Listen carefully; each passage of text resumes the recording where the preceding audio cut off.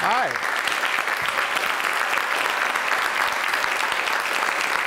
Thank you. Thank you.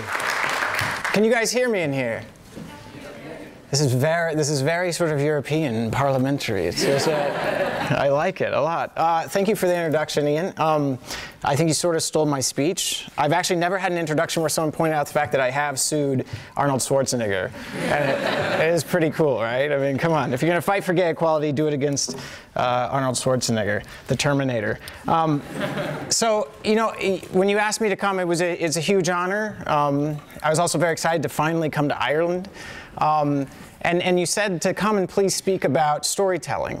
And I thought, well, that's really interesting to do that in a law society, in a school that's teaching law, because I do think that the two are so related, storytelling and law, and particularly for not just LGBT people, but for any minority, for any person who is treated differently in a society because they are different, and treated differently specifically under the law. But that storytelling has to start personal. It can't start legal. It can't start in a debate. I say this time and time again. You can't really change minds by arguing the truths, by arguing the law, by arguing the facts and the science. Even if you're on the winning side of all that science, the thing that changes hearts and minds is story. So I'll tell you just a little bit about mine and how I got to this place. My personal story started with the Mormon Church. Does anybody know about the Mormon Church in America? It's a very American church. It's been the subject of plays and South Park episodes. Yeah, and it's kind of the only church that makes the Catholic Church seem really open-minded, right? Especially as of late, actually. And that's the church that I grew up in. And growing up in that church, I heard from a very, very early age that homosexuality was sin next to the crime of murder. So from the age of 3, 4, 5, 6, when I was just a little kid, 3 foot tall, I knew that I was right down there with all the sinners and the murderers and the rapists. It was very scary. And I love my family to death, but I knew that that's how they felt, because that's what we had learned. I also grew up in Texas, which is another state that's not quite open-minded all the time about these things. I knew that it was also a crime to be a gay person. It was illegal in the United States when I was a kid to be gay. So I knew that I was a sinner. I knew that I was a criminal. And really, somewhere around college, I finally got the courage not to come out, but at least to, you know, go out to this little area called West Hollywood. I don't know what the equivalent is here in Dublin, but it's kind of the gay area. And I started to meet some gay people, and I had a crush actually on one, you know, much older gay guy. He was 22 years old and a graduate student, and I started to fall in love for the first time, and it didn't feel horrible, and it didn't feel bad. It actually just started to get scary when I finally got on a plane to go home for Christmas vacation. And I was flying home, and I had no clue what I was going to talk about with my family. This family that I loved, because we talked about everything. And then I'll never forget going home and racing home and seeing my mom at the door greeting me with her open arms and holding me, and me wondering if this woman who I care so much about, who I'd shared everything with, would actually hold me like that if she knew the truth about me. And I decided, in order to avoid all the conversations, I was just going to race upstairs and go to bed and you know, claim exhaustion so that I didn't have to stay after dinner and talk about things that might matter to me. And I did go to bed, and I heard within minutes this sort of click-clacking sound that I heard my whole life, because my mom was very different herself. My mom was paralyzed from polio, and she walks on crutches and with braces on her legs. And she was coming down the hallway, and she opens the door to my bedroom, and she comes in, and she sits down in the corner of the bed. And this isn't anything unusual. This is just what we did. We talked endlessly, me and my mom. I just was so afraid. I had no clue what to talk about. So she decided she would set the agenda and just start talking. And she starts talking about this other law in the books in the United States that was called Don't Ask, Don't Tell. Meaning if it was found out that you were a gay, lesbian person in the military in the United States, you were kicked out. That was against the rules. And she was military. So stack on Mormon, Texas, growing up in the military, you know, I knew where I stood. And she starts going off about it. She's getting very, very upset about this thing called Don't Ask, Don't Tell. And not because it excluded people, but because it was too inclusive. right? How dare they let these sinners, these lawbreakers, these broken people into her military that she cared so much about. And I just remember the more I listened to her tell that story and to share those feelings, those hard feelings for me to hear, I just started praying to myself. And I don't pray often, but I was praying to myself not to cry because I didn't want her to know. You know, and the more passionate she got, the harder it got to hold in those tears. And I remember feeling my face get red. And you know that feeling where your eyes start to burn. And before I knew it, that first tear had hit my cheek, and that room went silent. And I looked up into her eyes. And this is a good Mormon Southern mom. I mean, she knew. She knew. I didn't have to say anything. But loud and clear, what I heard in that silence was that it wasn't okay. That she was afraid for her son. What had she done wrong to break her precious boy, and how could she fix this horrible problem? That's what that silence said. You know, because that's what she'd learned all of those years, growing up the way she did. And I went home. We didn't fix it. I flew all the way back to California, and my friends were, you know, they could tell something was wrong, and I didn't want to correct them because it was embarrassing, isn't it, to think that your parent who you care about is ashamed of you. And so I just said, oh, you know, I'm just nervous. Graduation's coming up. The family's going to be coming out soon to visit. And they're like, oh, that's fine. They'd met my mom, some of these people along the way. We'll just make, you know, salads and pasta, and we'll do what we always do. You know, we'll entertain them. And I said, oh, okay. All right. And within a few months, I heard that same sound coming down my hallway. And this time my apartment building, that click-clack sound of my mom's braces and crutches coming up the hallway. And she comes in, and I'll admit it, I absolutely copped out. In that time, I never, ever told my friends how my mom really felt about me and what she knew now, but I absolutely did not tell my mother that so many of my friends now were gay or lesbian, right? So she comes in and sits down, and I do what I was so good at back then. I just start avoiding the whole situation. I go in and start serving pasta and start serving salads and doing all that work. And one by one, I start to see my friends come over and start to talk to my mom, which you think is fine until I realize that because I've said absolutely nothing, they all assume that my mom is cool with gay people, right? So they start telling her about their stories. And let me clarify this. This is before in America Ellen had come out on television, or there was a show Will and Grace. Like, this was way before it was okay to be gay in popular culture. So she was like a goddamn saint to them. So they're like sharing and sharing their stories of them coming out to their families and not being able to go home for Christmas at all. They're coming out stories where they're rejected by family, or their fear of ever telling family. And my mom is listening so well, and a good Southern American mom can really listen. They just sit there and nod, like, and they don't know any better. These are mostly California kids, so they're like, oh, wow, she's really digging this. So they get further and further into it and start talking about their dating lives with my good Mormon Southern mother, and then finally their sex lives with my good Mormon Southern mother. And I'm freaking out, right? So I'm backing up into the kitchen, going, holy cow, what's going to happen here?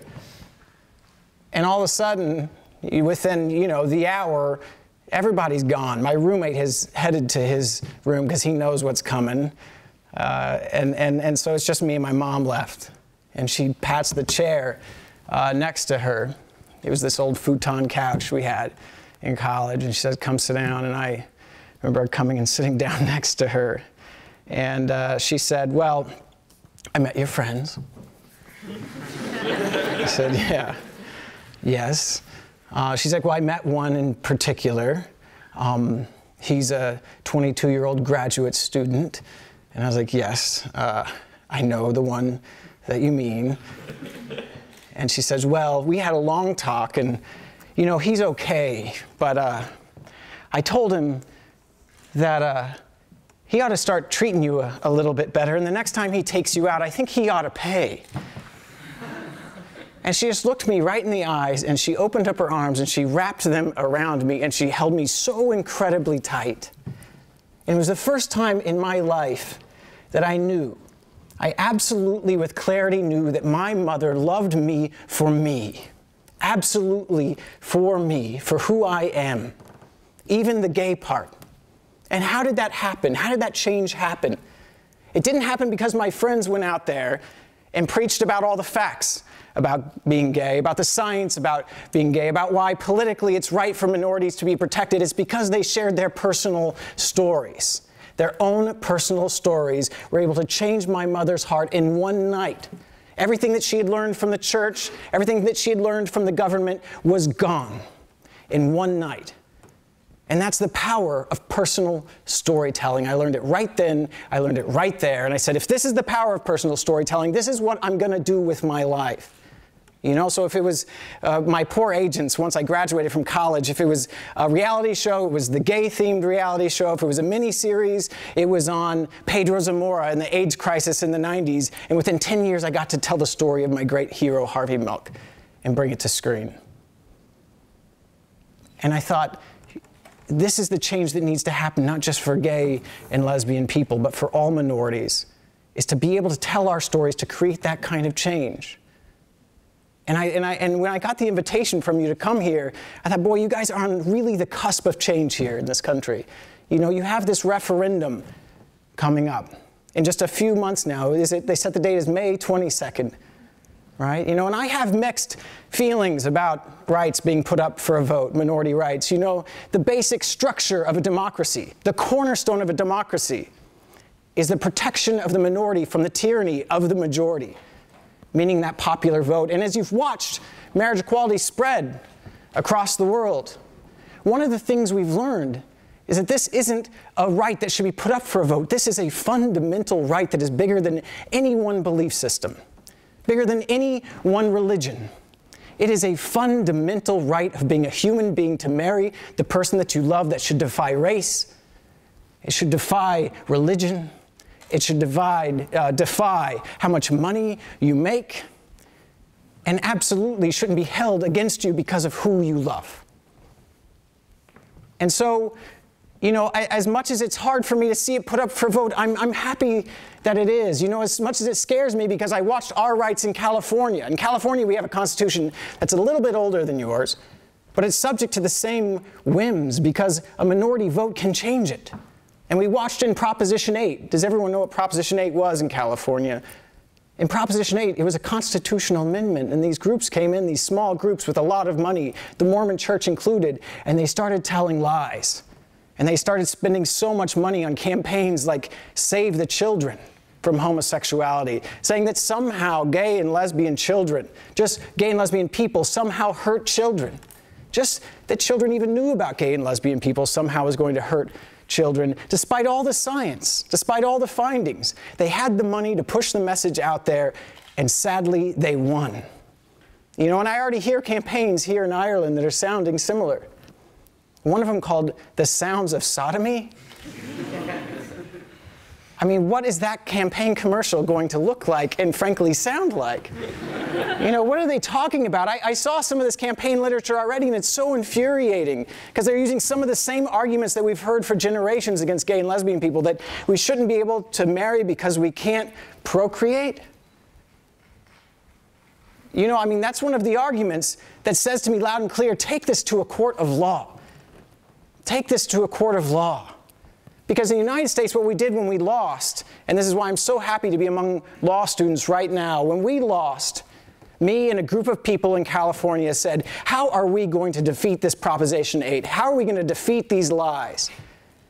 And me and a group of people and two of the best lawyers in the United States, one who was very conservative, one who was very liberal, opposite ends of the spectrum politically, came together and said, we are going to tell our personal stories, but we're going to do it in a venue where they can't lie anymore. And that is a court of law where in the United States you have to raise your right hand and swear to tell the truth, the whole truth, and nothing but the truth. And one after the next, we saw their arguments fall. Procreation, give me a break. What kind of Orwellian laws will you put in place to enforce that? Must everybody, right, have a test to see if they're fertile before they get married? You know, what's that going to look like? Older people who fall in love again after they've lost a spouse, are they also banned from marriage? You know, and we were able to bring up in a court of law the science of raising children. And their one opponent to marriage equality, who was brave enough, frankly, to come in and raise his right hand and tell the truth, the whole truth, and nothing but, who had said the whole time that straight parents somehow would make better parents than gay parents, had to admit under oath that that was a lie, that it wasn't true, and that the science and facts said that gay and lesbian parents often outstrip heterosexual parents. And you know why? Well, one is we don't have accidental births in the gay and lesbian community, now do. We want our children. And that often we outstrip heterosexual parents when it comes to child rearing because of that. When you're looking at the statistics in a court of law, and we have so many law students here, you can tell personal stories, you can dispel myths, you can dispel lies. And you can bring more freedom to people, and not just LGBT people, but all people who are treated differently under the law because they are different. And I'll get to one last thing, because I don't want to disparage what's going to happen here on May 22nd. As much as I wish it was a court of law that was doing it, so that those decisions wouldn't be left up to the whim of a majority vote in the future, it still says something so beautiful about the Irish people. That when you win on May 22nd, it says that you understand the value of diversity. So much so that Irish people so much understand the value of diversity that you actually showed up to vote for it. That you know that it doesn't just benefit gay and lesbian people, that a society benefits from multiple points of view on a problem, right? One kind of person looking at a problem doesn't solve it. You want a better Ireland? Have a lot of people from a lot of different backgrounds who are raised different, who look different, who believe differently, looking at the same problem, and you will be the greatest nation on the earth. And you have the chance to make that statement on May 22nd. And here, you people who are learning how to tell stories and understand law, you have the power to go out there right now and change minds and motivate people to show up to the polls on May 22nd. And you do it with your own personal stories. For the LGBT people in here, go out and come out and tell your stories of why this matters, that people show up. And for people who aren't LGBT, let's be clear. You are all minorities in this room in one way or another. It just depends on how you slice the pie, where you're from, how much money you make, what you believe. These are all ways in which you are different, and they're all ways that make you beautiful. And in sharing your difference and how you feel it is valuable to Ireland, you will urge people to go out and protect this minority, the LGBT minority, on May 22nd. So I urge you to take a piece of yourself and to build a bridge, for a more equal Ireland on May 22nd. Thank you so much for having me here. It's a great honor. Thank you. Thank you.